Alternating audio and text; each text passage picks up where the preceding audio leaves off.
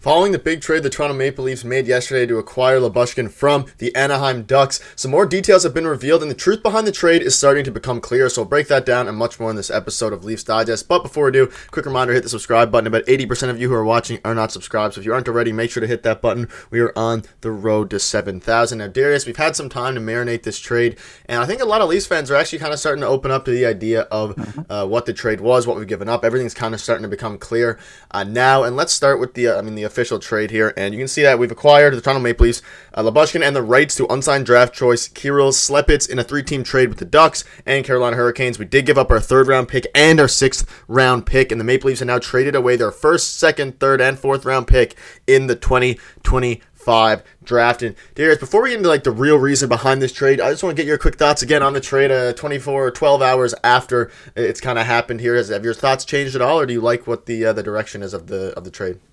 I like the trade. I did like it last night because obviously I try not to be too pessimistic when it comes to the Leafs, and I know that the situation in the window they're in, and they have to make moves, right? That's just the simple fact of the matter. And now Giordano goes down with injury, so that's another reason behind it as well, which I'm sure we'll talk about. But yeah, just sleeping on it, I still like the move. I still think it's a good move, and I think majority of the fan base, if you asked me last night on Twitter, I would say it was 50-50, but I think majority of the fan base is warming up to it and thinking it is a good move. But I think most of the excitement comes from the fact that they are going to make another one, or it looks like they're going to make another one. Yeah, and that's what we're going to get into right now. This was Elliot Friedman on the 32 Thoughts podcast. He said the Leafs were talking to Toronto and Anaheim, but all of a sudden the Lyubushkin trade happened and intensified because of the Giordano injury. And he also says, and Joseph Zeta here says, with Timmins, Liljegren, and Giordano out and Lyubushkin coming in at 687.5, another trade for a defenseman seems likely.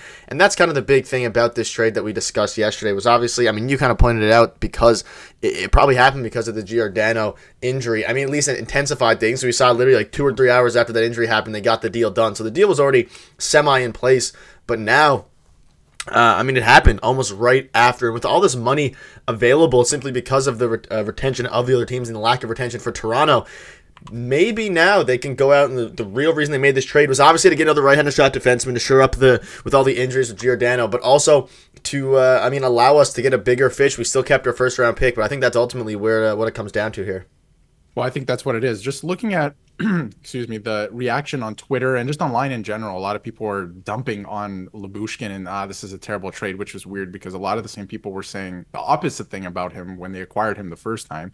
But I think it's a great trade. But I think the reason I'm personally most excited for it is the logistics of the trade make it seem like there are more coming. It's not the player in himself, and I'll get into the player in a second in Lyubushkin because I think he will be useful for this team.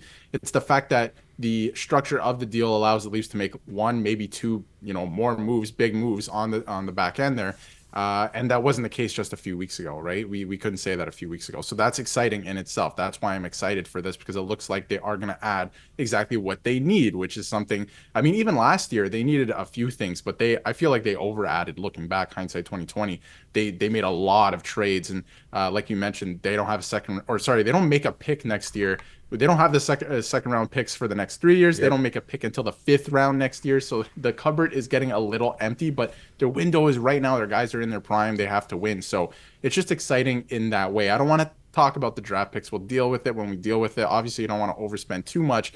But you have to look at your team right now. There's injuries. You have no right shot defenseman. You have to do stuff like that. So the potential for them to make more moves is exciting. I'm excited for them to go into the playoffs. They're going to make another move here quickly because the trade deadline is Friday. Yeah, a week. So, like you said, so they ended up paying a 3rd and a 6th. We were debating about whether the 6th was going to be given up. And this was from JD Bungies here. Final trade thoughts on that. And he says, if you're framing him as a top pairing D, then of course it's a disappointment. But the names on the trade boards the last month, he's got maybe the best fit to price ratio. You also don't pay for the double retention unless you've got other plans. And that's kind of the whole purpose of this video here. And that's what Elliot Friedman hinted at. That's what a bunch of reporters and rumors are hinting at, is that they don't make this trade the way that they structured it. And they gave up an extra 6th that kind of helped the salary be retained there unless they have a plan to make a bigger move. And I'll get into that in a second. But again, even Chris Johnston's out here saying the Leafs are acquiring Ilya Lyubushkin at a cap hit of $685.5 with double retention, less than the league minimum. That leaves plenty of room for further moves before the March 8th trade deadline. So at this point, it would almost be surprising if they don't make another pretty big move, especially considering I don't think you add a guy like him unless you have a bigger move coming, because he cannot be the only move that you make. Obviously, this season, you can see his stats here, 4 points in 55 games. He was very good defensively for the Sabres, and even for the Leafs in 2021, he was known as a physical defenseman. That's fallen, a physical defensive-minded defenseman, that is, but that's fallen off heavily. Probably a lot of it, at least partially, is due to the Anaheim Ducks being a horrible defensive team. Yeah, horrible team in general. And we've seen that happen with a bunch of other players before. And he could come to Toronto now and go back to what he was literally just last season with the Sabres, where he was a solid, at the very least, defensive defenseman. But a trade has to be coming, and I don't think this many reporters are going to be surprised if that happens. No, I think there's smoke where there's there's fire where there's smoke, right? I think there is another move coming. And something that spiked my interest too, the first thing you said there, where it might be disappointing if he is the first pairing defenseman or something like that, if they don't make another move. I think another move is coming. I think with everything, the structure of this deal, everything that's coming up from insiders, they're still in the market. Another move is coming. However, for the time being, going into tomorrow night's game, it looks like from practice, at least from Jonas Siegel, Max Lajoie is paired with Morgan Riley. So I think that's just a placeholder. He's probably going to go back to the Marlies, and then Lyubushkin's going to take his spot, at least for the time being.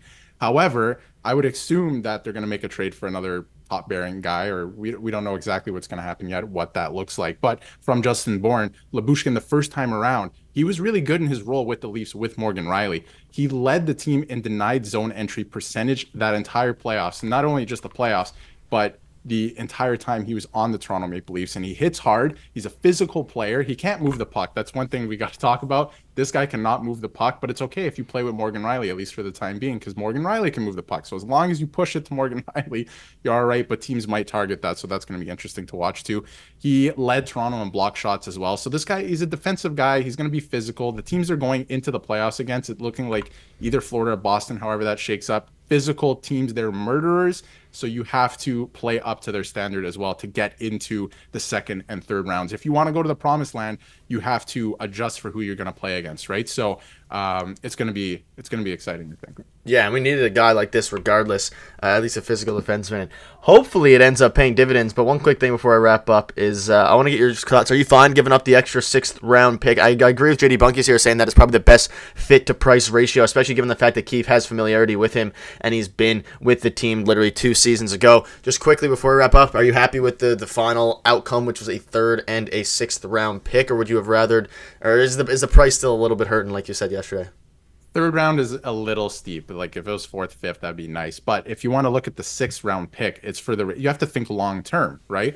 It's not just this trade. That 6th round pick going retains that salary. With that extra retained salary, you can go out and get another guy now. It's going to cost you another pick, or maybe we don't know what it's going to look like exactly. I'm sure we'll have another video on a couple targets, but this allows you, that's giving up that 6th round pick in addition, allows you to have extra salary cap to go out and get another guy. So if you're thinking long term, it's like, I would have liked to not give up that much in this trade, but it might open the door a little bit for another bigger move. So that's exciting. And that's the whole point of what we're saying today. Another move is definitely coming. We'll have you covered for all of it. That will wrap up the video. If you enjoyed it, make sure to hit the subscribe button, and hopefully the Leafs make another move soon. We'll see you tomorrow.